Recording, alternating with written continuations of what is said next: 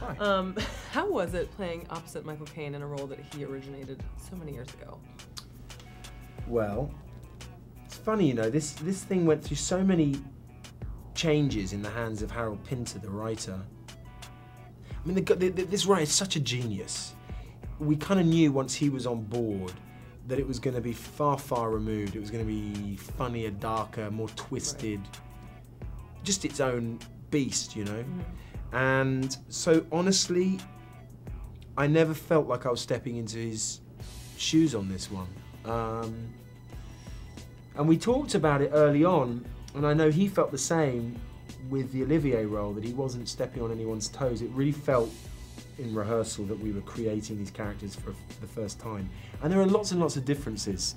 There's a similar plot, but it's like a completely new take. But working with Michael was a dream. I've been very lucky, you know, I've worked with really great actors, but he's an icon. I mean, he's a real kind of legend of film. And what's wonderful is he's a leader of example, you know. He leads by being a gentleman and a professional, and he's courteous and he's funny and he's entertaining and he's on the money every day, you know. He knows his lines, he knows what he's doing. He's a good guy. This movie is so high stylized, and there's this great theme of sort of cat and mouse and the power struggle. And I'm also wondering about, like, because there was sort of like, the characters were joking with each other, but it was to the extreme. Yeah. Did you guys have that sort of rapport on set? Were there any practical jokes between you?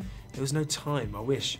I mean, there's a lot of humor because Michael's stories are hilarious, and he's met everyone and been everywhere and worked with everyone. I mean, so the whole set kind of stops sometimes and just to listen to the stories, and he tells them beautifully.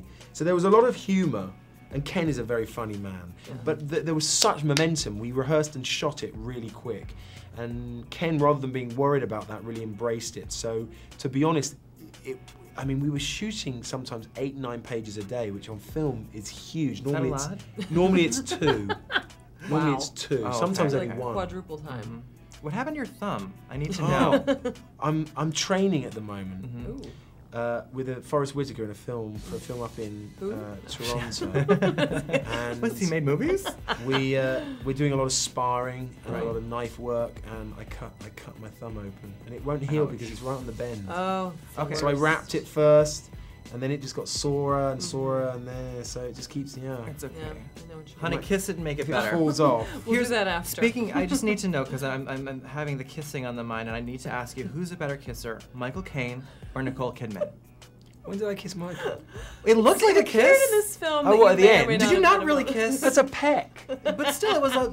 I mean, like, was there a peck? Or Yeah, there was a peck. Because you can't tell, you don't actually see it. No, you don't. No, it's we cut the other angle. There is an angle where you can see it. Yes, of course I kissed him. Is that going to be in the DVD, right? Is that in the DVD features? hoping. Who's the better kisser? Well, it depends. On the day, it's the person in front of you. You know. Okay. Look at that. Very diplomatic. I think the kiss in this is with a little more spite. Yes. Yeah. We talked about With the Nicole, it was more jealousy, passion. Right. That's good to know. The scene where you come in the disguise. Of course, I knew it was you, but I had that moment where I was like, "Is that you?" Like somebody else. So, what was the most annoying thing about all that makeup? And did you have to like do it over and over again because you rip it off? No, because we shot the whole film in order. So the reveal we only did on one day. And we kind of planned it in stages, and the hardest thing was actually my idea. It was stupid. What we wanted to do was just try. I never wanted it to look like it was something he couldn't have done on his own. I didn't want it to be like this huge kind of Mission Impossible thing, because you'd have kind of gone, well, where did he get that from? Yeah. So we just did it with little pieces and lumps, and just really tried to work on a kind of basic level, you know, but then obviously using really good stuff. Right. And we changed the bridge of my nose, and I wanted to change the shape, so I came up with this idea, which I'd heard John Voight did apparently, which is you take the teats off a baby bottle and you cut them so that there's a hole to breathe through, and you stick them up your nose, and it pushes your whole nose out like that.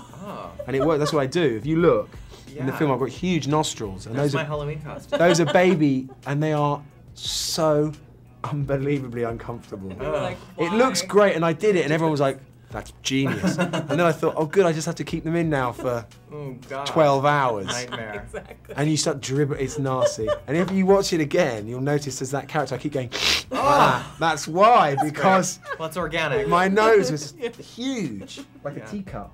Cool. Well, thank you so much. Awesome. Oh, my pleasure. Nice to We love meet it. you We love guys. it. Thanks. Nice to meet you. See ya.